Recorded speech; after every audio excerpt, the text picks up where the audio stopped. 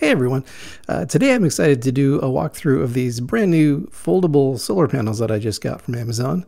And I want to do this because these are a different flavor of solar panel, something that I haven't seen before.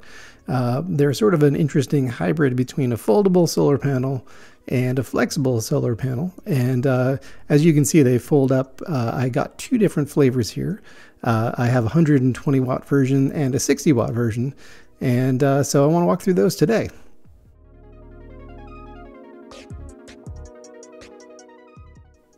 And if you're familiar with some of my older videos, you probably saw that I own a pair of Goal Zero Boulder 100 foldable briefcase panels. And these are great. They're glass and aluminum and they work really well. I figure they're pretty standard as far as output, but boy, are they heavy. And there's some interesting alternative products on the market right now. There are these foldable solar panels. So these have a cloth exterior, and over the last couple of years, they've gotten bigger and bigger. And now you can get 100 or 2 or even 300 watt foldable panels.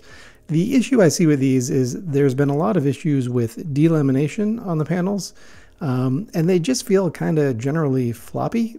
And I don't really like the fact that the fabric on the outside is just going to wear out. It doesn't feel very weatherproof, and they just kind of feel like a toy. So I'm not crazy about this approach. And another popular product in the last couple of years are these large flexible solar panels. These are really cool because they're lightweight and they're easy to move around, but they also have a downside. They're so large, a lot of these are 2 and 3 feet long, that their flexibility can actually cause damage to the panels if you're moving them around quite a bit. So I've always been pretty leery of these. And in recent years, we have some better alternatives. So this Jackery is a 100 watt panel that's very lightweight, like a flexible panel, but it's a bit more rigid and it's foldable, so it's not quite as big and a little easier to move around. And that brings us to the TPSolar panels that we're going to be covering today. So I found these on Amazon. I picked up the 120 watt version, which is currently not sold. It's out of stock, but I paid $225 for that. And you can see the 60 watt version, which is basically just has half as many panels. That goes for $137 right now. So a really good value. And when they finally arrived and I put them next to my Boulder 100s, I was kind of blown away by the size difference. So you can see this is the 120 watt panel in its carrying case, and compared to the Boulders, it is absolutely tiny. Taking them out of the cases, you see the 120 watt panel on the left and the 60 watt panel on the right. If you put them together, I mean, they're still thinner than half of one side of the Boulder 100 watt panel. And right here I'm holding 180 watts of solar panels in my hand. It's amazing how light these are, and so it's really impressive design. And as far as construction goes, you can see both sizes of panels are physically identical when they're folded. Obviously the 120 watt panel is a little bit thicker, it's twice as thick. And the handle is just cut out of the backing material, and then you can see the junction boxes on the outside. And yeah, overall really solidly built. And if we take a look at the 60 watt panel and open it up, you can see it's just 2 sections here. And if we open up the 120 watt panel, you'll see obviously it's 4 sections, but otherwise they're pretty much the same. When they're folded, they're 14 by 21 inches for the main panel, and then another couple inches for the handle itself. And once the 120 watt panel is completely unfolded, you can see it's pretty long. And to be exact, it's 57.4 inches long for the 120 watt panel and 28.7 inches for the 60 watt. And this has nice integrated grommets. And if you take a look at the surface of the panel, that's the part that really attracted me to this. This uses ETFE for the surface, which is really the most rugged kind of panel that you can have. I don't think I'm going to have as many problems with delamination with this style of panel. And you can see it has a nice textured surface. And the panels themselves are incredibly thin. They're, according to the specs, only 4 millimeters thick, which is 0.16 inches. And if you compare the 120 watt to the 60 watt panel, you'll see the only difference is that little nubbin there. And what that actually is a magnetic closure. So this is at the bottom of the panel, and so that allows the panel to stay together when you're holding it by the handle. If you didn't, the bottom would kind of splay out. Now looking at the outside surface of this, you can see it has a very lightly textured fabric surface. It's really quite smooth. I do wish that the outside was a little more rugged feeling, something a little bit more water resistant. And it's not so much that there's actual fabric here that will get wet like with the old foldable solar panel style, but it just doesn't exactly have that hard, shiny finish that I think would be nice on the outside of a panel like this, just make it a little bit easier to wipe down. Speaking of wiping down, you can see it's pretty easy to get a little bit of surface dirt on here, but a quick wipe with a cloth will definitely take care of that. And overall construction is really good, and this thing is backed by a 15-year warranty, so I feel pretty good about it. So let's take a look at the junction box. So the junction box has two USB-A ports that are capable of quick charge 2 and 3 and can put out 2 amps apiece. And next to it is a round 19-volt port, and that's where you're going to use it to plug into, say, a solar generator like my Goal Zero Yeti 1000. So one minor nitpick is because the junction box is on the back of the panel, you can see it prevents it from sitting totally flat on a surface. So if you're planning on laying this out like a solar blanket, you got to be aware of that. You really don't want to step on that part of the panel. One thing that you can do if you're using this on a table is just slide it forward a little bit, and that should take care of the problem. All right, so let's take a look at all the accessories you get. So first of all, you get this cable, which is the primary power cable. It's probably about 3 or 4 feet long, and this plugs into the 19-volt port on the solar panel. Because I'm using a Goal Zero Yeti, it comes with this yellow tip adapter, so that plugs right in like that, and then that can plug right into the Yeti. It's a pretty good fit. I actually ended up putting gaffer's tape on mine to make sure it doesn't go anywhere. And you can see it comes with all of these other tips, so this should be compatible with pretty much any sort of solar generator out on the market. And it also will be compatible with a wide range of laptops. So also included in the package is this cigarette lighter adapter, so pretty straightforward piece of equipment here. You also get a adapter for MC4, which is really nice. So if you have a MC4 set up already, you can just hook these in and join it up with the rest of your system. The one thing I did think is kind of strange, and I mentioned this to the company, is the wires here are super, super thin. They almost look like 18 gauge or so, or maybe even less. So the wiring seems really thin for something that's going to be carrying over 100 watts of power. You also get a set of alligator clips, and they're decent quality. They're nothing special, but they do seem like they have a decent grip on them. So if you need them, they're okay. They also have the same problem with the wiring, though. You can see the wiring is super, super thin on these as well. So both the MC4 and the alligator clips, I really wish they had gone with a beefier cable there. You also get this interesting cable. So this goes from the barrel connector to a USB, and it's got this little box, and that supposedly converts the voltage. So I'm not really sure what this is used for. Maybe you can let me know in the comments, but anyway, it comes with that other adapter for you. All right, so it's a pretty cloudy day. You can see there's just pockets of sun, mostly cloudy though. But I really couldn't wait to fire this up, so I grabbed the cable, I grabbed this 8mm adapter, which will let me plug it into my Yeti. The other end of this just goes into the junction box. And we're gonna fire this up and see what happens when these are lying flat. So that's obviously less than optimal. You want them to be angled, but we're gonna just lay the 120 and the 60 watt panels flat on this table, plug them both into the MPPT inputs, and you can see we're getting some really good output here. We're getting 146 to 148 watts when the sun is as clear as possible. So that's surprisingly good for two panels that are together rated at 180 watts. So that's pretty good. That's 81% of the rated capacity, which is impressive.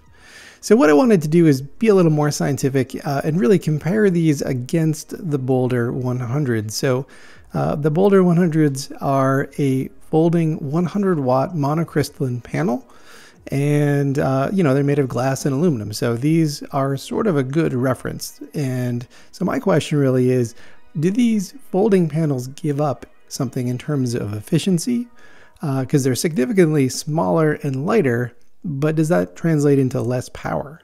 So I did a test where it's pretty much a clear day, and I waited until a little afternoon, and I wanted to go ahead and test these against each other, because that's really the only fair way to test it. So this is the Boulder 100, and we're going to go ahead and plug this into the built-in PWM port on the Yeti 1000, and we'll let it stabilize, and you can see we're getting about 65 watts out of that, which is obviously 65% of its rated capacity.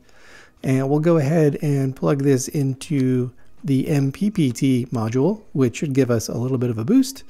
And you can see that's putting out, say, 77 watts, which is 77% of its rated output, which is pretty solid. And this is realistic for what you can really expect with a solar panel. You never get anywhere near the rated capacity. So let's go ahead and test the 120 watt TPSolar folding panel. And what we're going to do is we're going to go ahead and we're going to start by plugging that again into the PWM input on the Yeti. And once we plug it in, we'll give it a minute to stabilize and see what happens. So it looks like it's right around 77 watts. And if you do the math, that turns out to 64% of the rated capacity. And if we compare that to the Boulder had 65% of capacity, so it's pretty much a wash.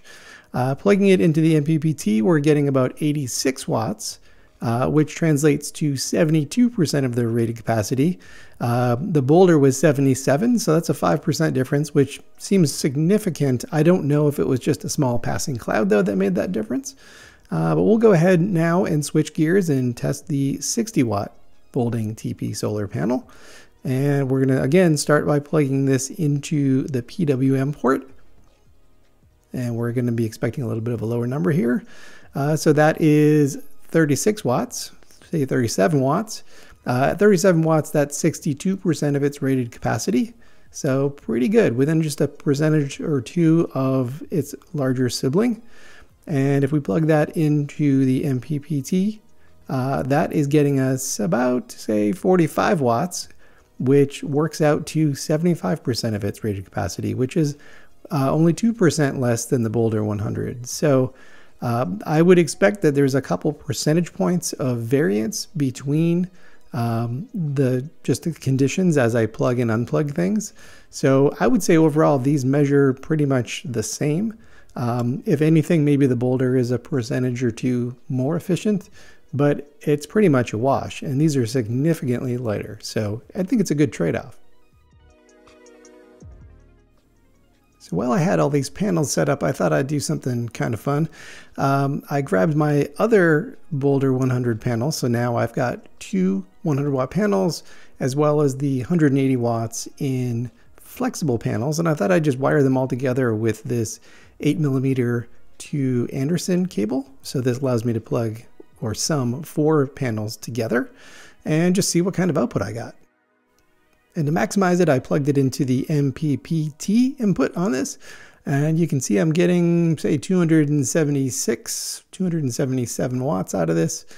So that's really good. So, this would be able to refill my Yeti 1000 if it was at 0 in, like, say, 4 hours or so. So that's really, really good. If I plug it into the PWM port, you can see that drops down to about 235 watts or so, but still a lot of power going in there. And, I think there's a lot of questions I've gotten from people about, whether or not you can plug all this in. And, the answer is yes. So you can plug 320 watts into the MPPT and another 320 watts into the PWM input. So, you can get up to 720 watts in there at once if you want, but obviously heat is going to be a concern and you're going to have your fans kicking on pretty hard at that point. It also might stress out the batteries. You probably noticed that these don't have a built-in kickstand. So if you lay them flat, this 60 watt panel is going to give you much lower output. It'll give you around 35 watts. As you start tilting it up, you can see you're getting more and more power until you reach the apex.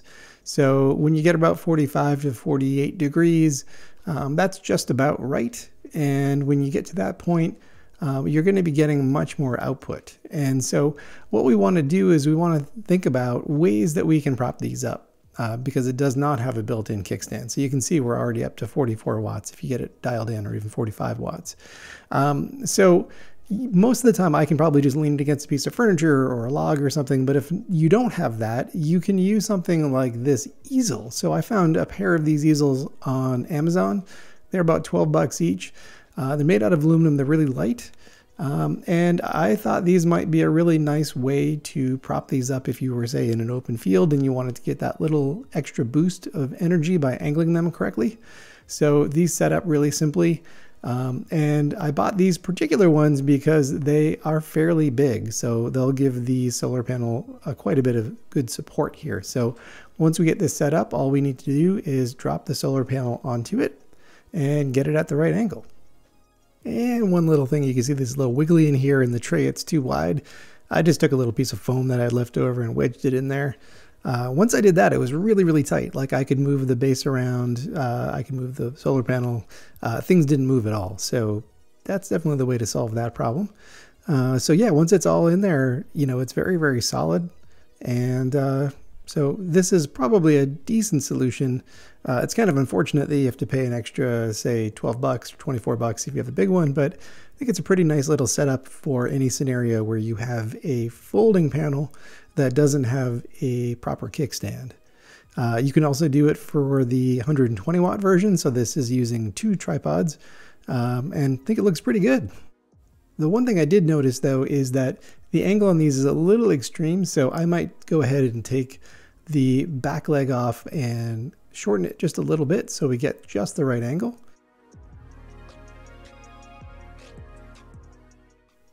All right, so the last thing is the carrying case. It comes in this zippered bag. It's super, super thin. It's just, you know, an unlined piece of fabric. It's got a single zipper at the top. It does have this nice little pouch in the front, and that allows you to hold all of your accessories. So I threw them in a Ziploc bag. So, you know, the case is nothing special. It is kind of a tight fit for the 120 watt panel. It's just a little bit thicker, and this case is pretty thin, but you know, everything works. It works fine. I would say that you don't really even need to use the case because unlike the Boulders, the solar panels fold inward, so they're protected. So, you know, overall, it's a nice little setup. So in conclusion, you know, I would say these things cost less money than the Boulder 100s. They're significantly lighter and they're significantly smaller. And so if you have a portable setup where you're bringing the Yeti and you're charging it on the go, if you're camping, things like that, I don't really see a reason why you should opt for the larger Boulder panels. Yes, you might get longer life out of them because they're glass. You might get, say, 25 or 30 years out of them. These you'd be lucky to get, say, 10 years or 15 years. But I just think for a portable rig, these are really like the perfect solution. So I'm very happy with the purchase. And so yeah, I hope you enjoyed the video. Please consider liking and subscribing. And I'll be doing a whole bunch of other videos on solar soon. So thanks for watching. Bye.